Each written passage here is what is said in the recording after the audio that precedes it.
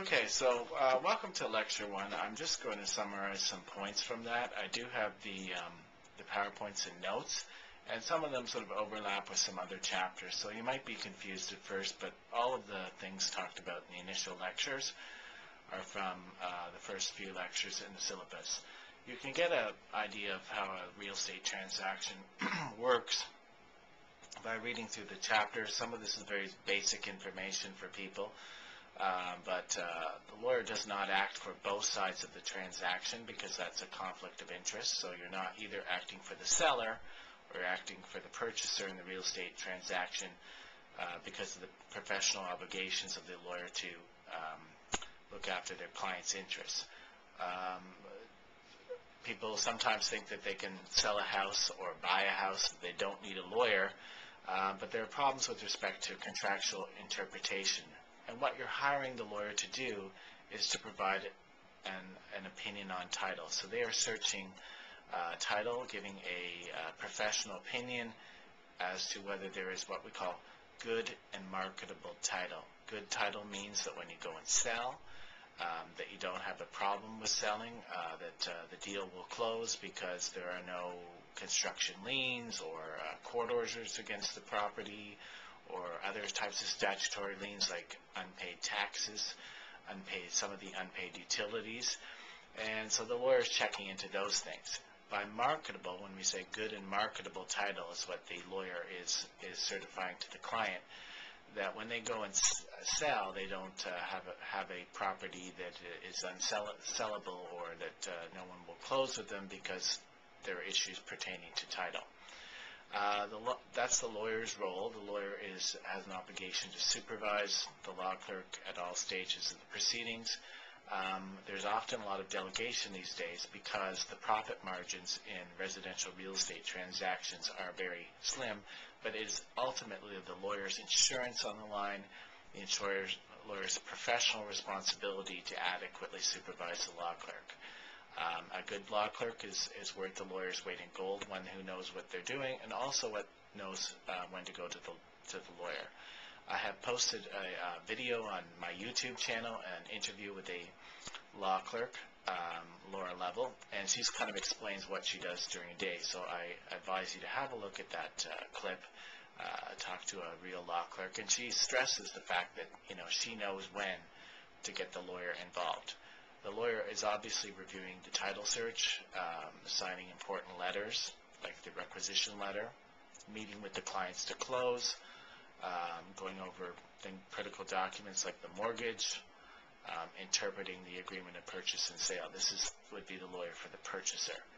Lawyer for the seller, and when you phone around and get quotes on fees for buying a house versus selling a house, often the lawyer's fees are a lot less with respect to selling a house because there's less documents that they actually look at.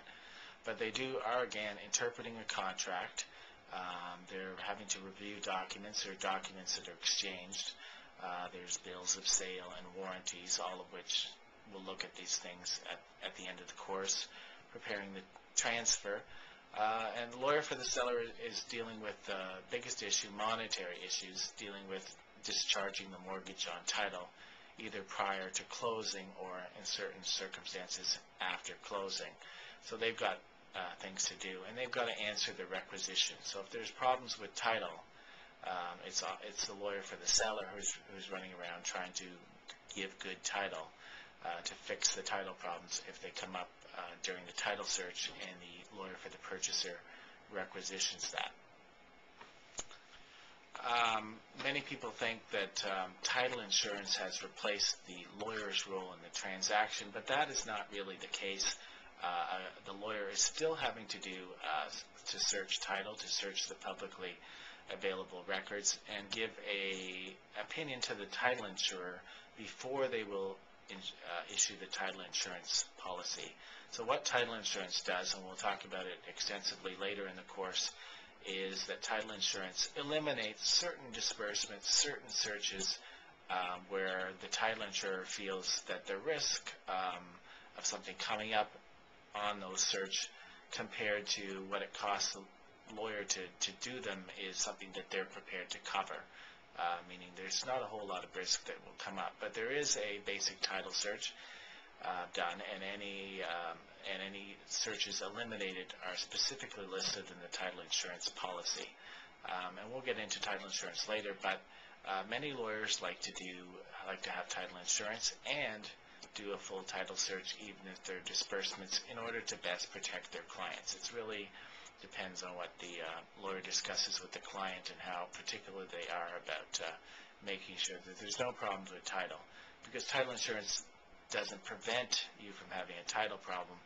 It insures against the problem, but it's like life insurance or medical insurance, disability insurance. You still want to be in good health and not have to claim under the insurance policy and take things to make sure that you are in good health so that you don't have a claim. So many lawyers are particular in that regard. For the acting for the bank requires, before they will lend money to a purchaser, they'll give a preliminary agreement to loan the money, and it'll be conditional upon the title search being done. So the bank, before they're going to put money into your house, if you're buying a house, they want to make sure that you have good and marketable title, because they're investing all this money in the house. So they actually instruct the lawyer for the purchaser on with respect to the searches that they want, survey requirements, whether or not they'll accept title insurance in place of a survey, but they want good and marketable title also. The bank has its own legal department, and for every real estate transaction they could search title on their own, but they would just be passing those costs on to their clients and adding it to the cost of the mortgage, and it would be an identical title search to the one that the lawyer for the purchaser does in any event. So it would duplicate it. It would duplicate the cost. So what happens is the lawyer in a typical real estate transaction where the buyer is getting a mortgage is acting for both the bank and the client. This raises a professional responsibility issue, potential conflict of interest. It's not a conflict of interest at the outset because both of the parties have the same interest. Bank wants good and marketable title. The buyer wants good and marketable title. But because the lawyer is acting for both parties, if they receive some confidential information from the client about the property, there's a problem with the property that the client becomes aware of, let's say they find out that the deck is illegal or there's no permit or something like that, that has to be passed on to the bank. Or if the lawyer finds that in the course of making inquiries, they cannot, on the instructions of the client, say don't tell the bank about it because they'll pull the financing or this may jeopardize the deal. The lawyer's under an obligation to tell the bank because they're acting for both sides.